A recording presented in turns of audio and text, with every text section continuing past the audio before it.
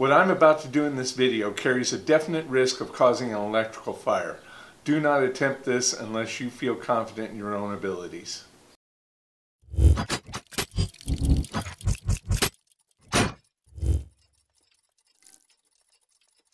Well friends, a couple of years ago my Dremel Stylus died and I had to fix it by replacing the batteries.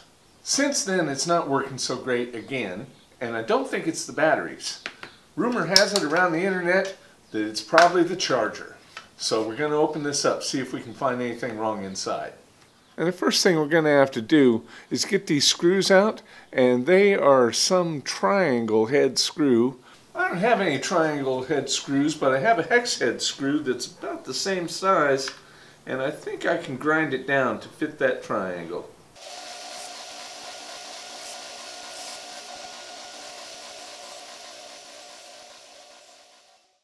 Now it seems obvious to me there's more than these two screws holding this thing together, so very likely underneath these foot pads are 4 more screws. Yep. 1, 3, 4. And save those pads because I'm going to put them back on.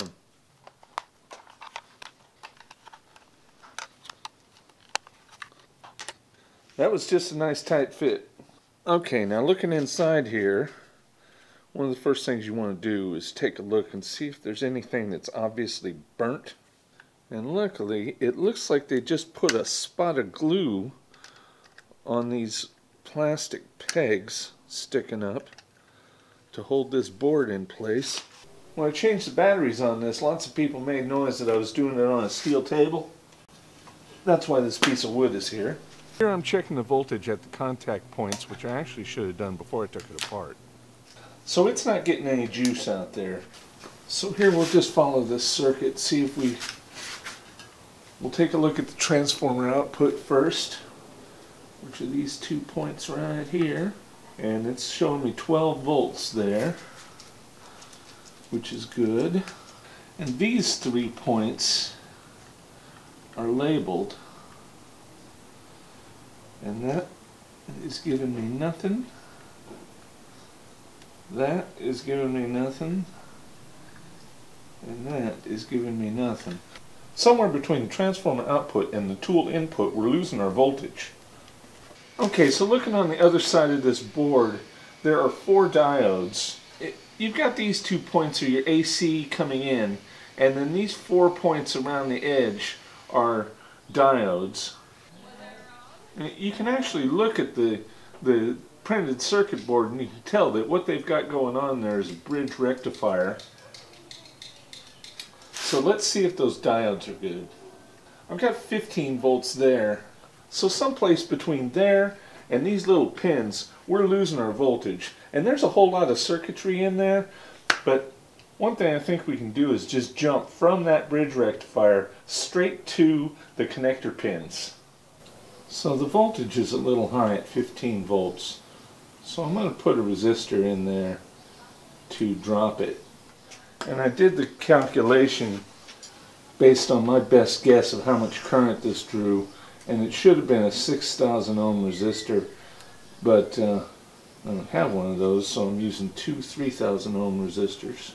Let's see what kind of voltage we get now, because I only want about 9 volts on this thing. Now one thing about electrical circuits is they will take the path of least resistance. So if I jump from my DC output right to my contact pins, it is going to just bypass all that circuitry. Okay, let's see if anything smokes.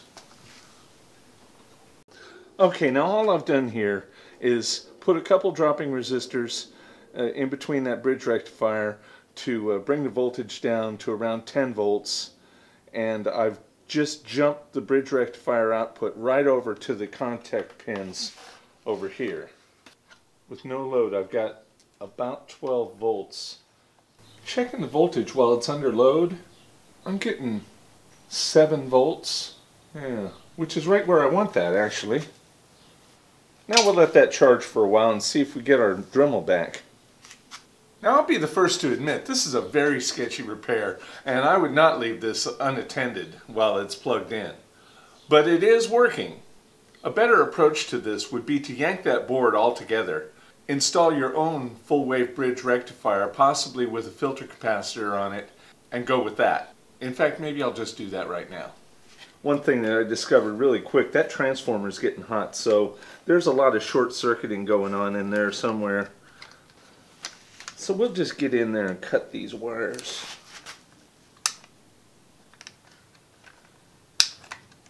There are 3 connections there.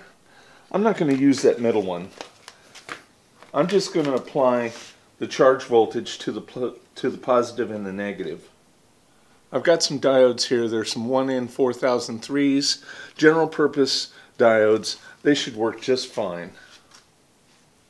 For those of you that don't know how a bridge rectifier works, you see how these diodes have a stripe on one end?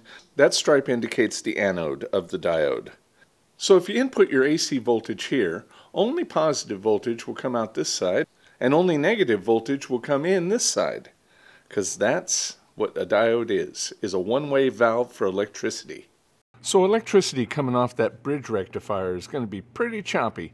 So what we're going to do is put this capacitor on the output of the bridge rectifier, and a capacitor is kind of like a bucket full of electricity. It'll smooth it right out. Now we'll solder that up and make sure we got the polarity of everything right. And with that circuit board gone, we got plenty of space for this tiny little circuit to fit just right inside the case there. And if anyone's interested, here's the circuit diagram. It's the most basic power supply you can have. Now if we plug that in, we should get plus there and minus there. And there we are at 16 volts. I think once we put the load on it, it'll probably drop. Okay, so there's the circuit all built up, and there's nothing wrong with having it hang in midair like this since there's no stress on it, but you see these springs under there present a possibility that it could short circuit. So what I'm going to do is put some double stick tape over those and stick this down onto it. This foam mounting tape is pretty good. And there we go. Let's make sure we still have our voltage. 16 volts. Put the load on it. Okay, it came down to 7 volts. That's perfect. Now put this back together with all those triangle head screws.